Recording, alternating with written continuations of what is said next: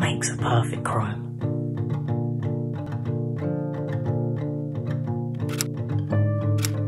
Is it the act itself? The time, the preparation? Or is it the intentions for the act imposed behind it?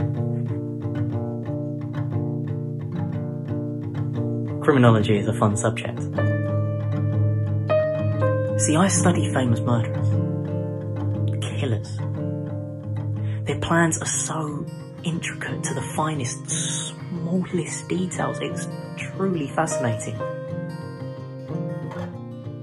My teacher told me to watch documentaries.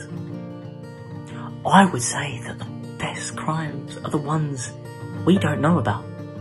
Documentaries only go so far. So does a C on a final paper.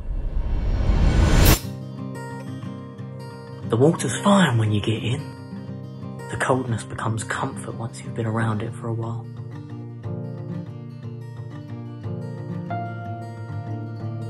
School toilets are a great place for hiding things.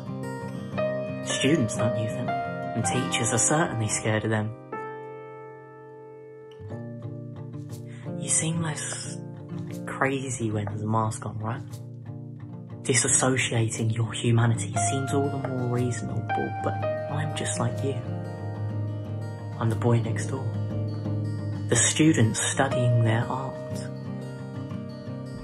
If I learnt one thing from school, it's that I'm a practical learner. What separates me from my peers is simplicity. Because once you strip down everything, life is just experiences, ones of which we learn from. To answer my question, I think the perfect crimes are the ones that don't exist, the ones hidden behind a smile and a repulsing final grade.